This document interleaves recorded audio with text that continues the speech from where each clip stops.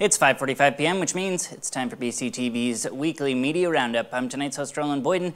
The show, 5:45 Live. On deck tonight, we'll check in once more with the world news in Syria as the U.S. inches ever closer to action.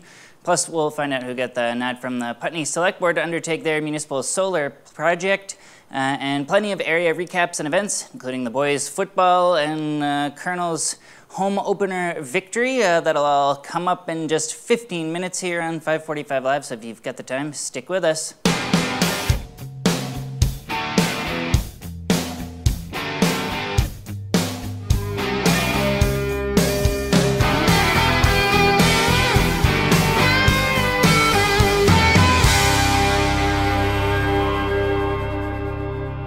Welcome back to this September 6th, 2013 edition of 5:45 Live. I'm tonight's host, Roland Boyden, here for our 15-minute recap at week's end of all the web interstitials we've put up online over the course of the week, which include our BCTV Weekender. We'll get to that in just a moment. Our interactive video calendar, Channel 10 report, summing up municipal coverage, and plenty more. You can find all those at BrattleBoroTV.org or YouTube.com/Brattleboro TV. All right, we'll launch in here first and talk world news for a moment by continuing the follow-up with what's happening in Syria. This is coverage you can get courtesy of the Brattleboro Reformer's official website, reformer.com. You don't even need the Brattleboro, where they continue to have, heck, let's put it into the split screen here for a moment, with international headlines like Obama seeks world leaders' support to strike Syria, watching as the world decides what to do about Syria,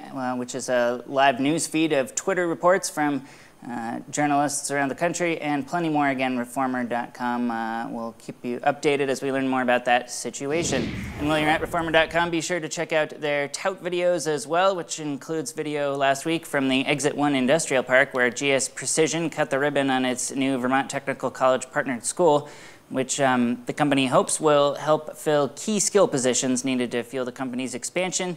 Now, video of the opening can be found at the Reformer's channel on tout.com, which is tout.com/BratReformer. That's where reporters for Brattleboro's daily paper can now upload from the field as they report. Let's take a look. GS Precision partnered with Vermont Technical College to develop classrooms and a curriculum for their employees who wanted to advance. The new facilities include labs and machine shops, which are built especially for students and instructors. GS Precision could not do this on our own and have students receive credits. That video from the Reformer's Howard Weiss-Tisman comes packaged with an in-depth article where you can get all the info on GS Precision, Vermont Technical College, and their partnership here in town. That's all at reformer.com. All right, with that, we'll move on in the headlines here. But first, a look at one of our station's newest web specials, the BCTV Weekender, released each Tuesday morning, providing a 2-minute or less jam-packed video summary of all the weekend's happenings, with an edition that this week included the BUHS High School boys football home opener victory, as well as plenty of other local excitement. Let's take a look. We'll get the latest edition of the BCTV Weekender weekending with a stop by Brattleboro Union High School, where this past Friday the Colonel boys delivered an opening night win to the hometown football crowd, an event that was sure to have 5:45 Live co-host Joe Bushy out there with a camera of his own to gather an HD highlight reel worth more than the 20 seconds allotted here.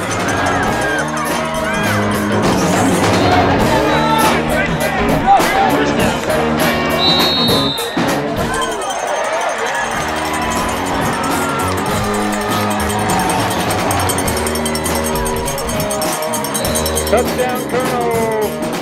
And with that, we'll enlist the help of Google Earth to magically transport us to our next BCTV Weekender destination, Putney, Vermont, where we'll hop not one but 2 weekends back to get a little motocross footage for you, as enthusiasts and competitors gathered for the latest leg of the New England-based J-Day off-road race circuit, where the helmets of more than a few of that weekend's Pepsi John Rufo Memorial GP contestants were outfitted with high-res action cameras.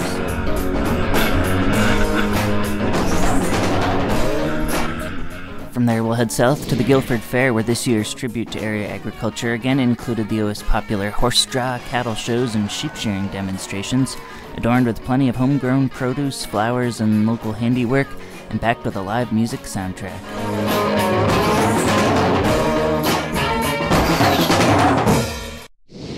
Next up, a hotly debated RFP to deliver solar-produced energy to the town of Putney for the next 10 to 25 years has landed with integrated solar. That was following a lengthy executive session at this week's special select board meeting in Putney, with representatives from competing firm Sovereign Solar asking the board to keep them as a contingency plan should problems arise with Integrated's financing, something Sovereign founder Peter Thurell questioned at Wednesday's meeting. My understanding from Integrated is that they're talking about putting it on a site that won't be available till next spring or next summer. Right. And so they're not going to start building it till then, but that might mean that they've got till then to figure out how to pull the financing together. This has been a more difficult process than we would have liked it to have been. You know, we all feel like the proposals were both very good. You know, we're confident that we would have gotten an excellent product either way. Talks of municipal solar in Putney have been ongoing for some time, with Town Energy Coordinator Daniel Hovitz voicing at the board's July meeting the need to expedite the decision before federal and state tax credits expire. Now you can see that full meeting, which minus the executive session, of course, comes to about 16 minutes, but it has all the details on it. That's at BrattleBoroTV.org. We can find every one of our municipal meetings covered in not only Brattleboro, but also our 7 surrounding communities, Guilford, Vernon, Dummerston, Putney, Newfane, Townsend, and Jamaica. There's also Leland and Gray School Boards, BUHS School Boards, Brattleboro Town School Boards, Development Review Board, and Planning Commission from here in Brattleboro as well. Of course, the Brattleboro Select Board, flagship program for Channel 10 here at BCTV, and this month marked the first meeting that includes ASL interpretation. Got to make their debut translating as part of BCTV's live coverage, and that will continue throughout. So you'll be able to watch it live on BCTV Channel 10 and later on BrattleBoroTV.org and catch all that interpretation.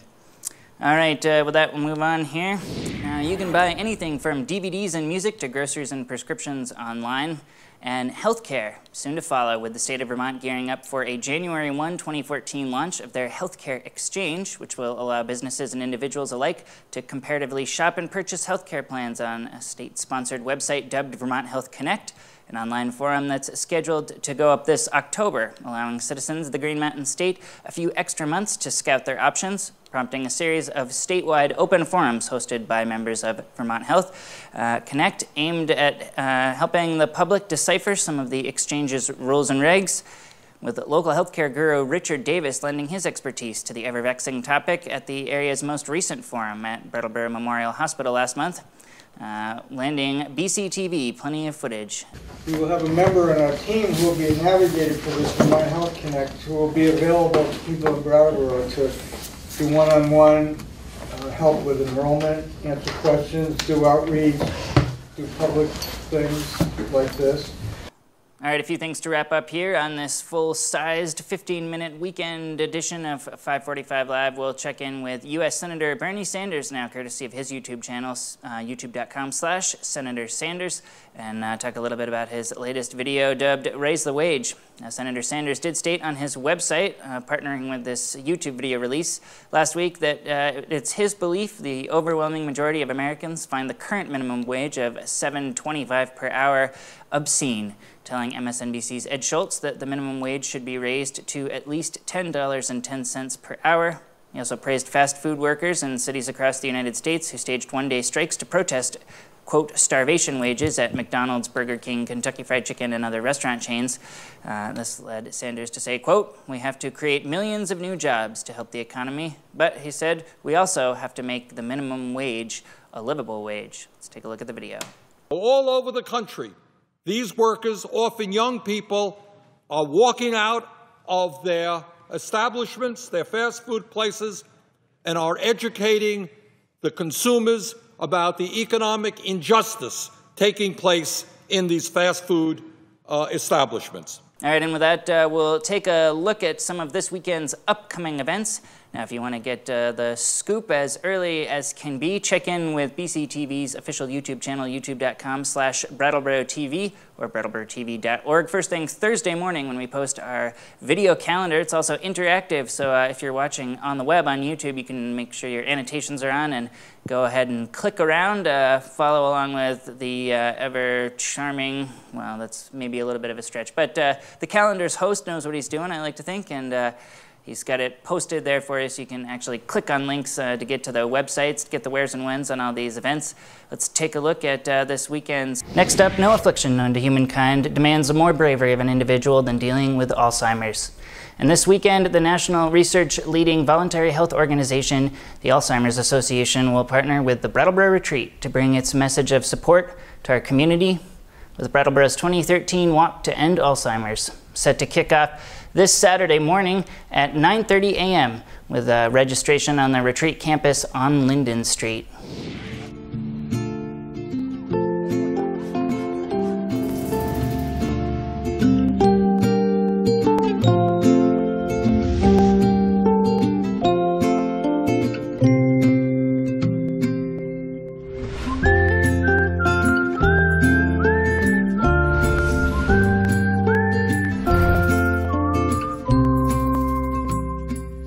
Find out all about the 2013 Walk in Brattleboro, how to donate, find a walker to sponsor, or form your own team. You can just punch in Brattleboro's own 05301 zip code at alz.org/walk, where you can also get access to online forums, support groups, groundbreaking research findings, media resources, and more. And with that, we'll move on in a jam-packed Saturday edition of our video calendar here and look at the United Way Day of Caring also this Saturday morning. In fact, all of these events take place in the morning, despite how they're stacked up here. It's just that jam-packed of a Saturday. All right, so we'll jump ahead in the schedule here, talking about this year's Day of Caring from United Way of Windham County, just set to kick off with an opening breakfast at the American Legion in Brattleboro at 8 a.m. on Saturday. As the area branch of the nationwide nonprofit looks to pair local volunteers with community projects. This year's efforts projected to total more than 10 grand in labor services from 100 volunteers in 20 area communities.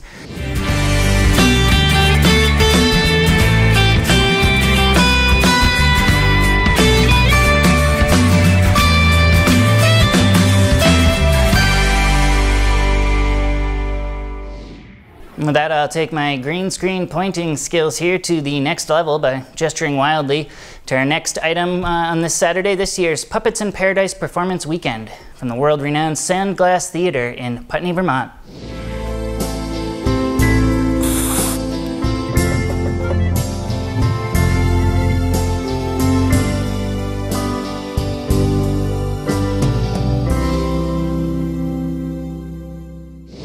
That does it here for another full-sized edition of 545 Live, but remember, we'll be back next Friday on BCTV Channel 8 at 5:45 p.m. for another live broadcast. In the meantime, we'll get plenty of content up on our website, BrattleboroTV.org, and youtube.com/BrattleboroTV, where you can subscribe to us to get all the latest web posts, which include headline news summaries, also our BCTV Weekender with a look back at the weekend's events calendar to get you prepped for upcoming events, our Channel 10 report to let you know what's going on in Brattleboro and the surrounding communities, municipal happenings, and plenty more. You can also follow us on Facebook, facebook.com/bctv.brattleboro. All right, that does it. I'll quit the chit-chatting and let you get out there to enjoy this blustery weekend, but promises to be some good weather abouts, so enjoy it. We'll see you next week here on 545 Live. Well, we'll do it just for old time's sake, just so they know how to have it done. 5, 4, 3, 2, and the Brattleboro Generals have won the second last Division II Super Bowl as they rush the field. The Generals